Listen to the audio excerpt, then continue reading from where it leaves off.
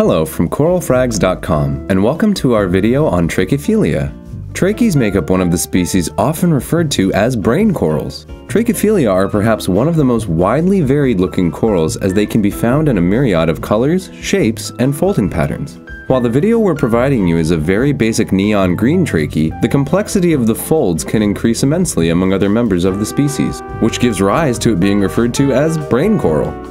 Trachys are good corals for the beginner and intermediate level reef keepers. They require attention to be paid to good water quality and should be fed small meaty foods periodically. Oyster feast would be a good choice. While most of their nutrition comes from the photosynthetic zooxanthellae within their tissue, squirting some mysis juice or other type of frozen feed liqueur across the trachy with a pipette will elicit a feeding response as it deploys its tentacles, at which point the trachy can receive a concentrated dose of food.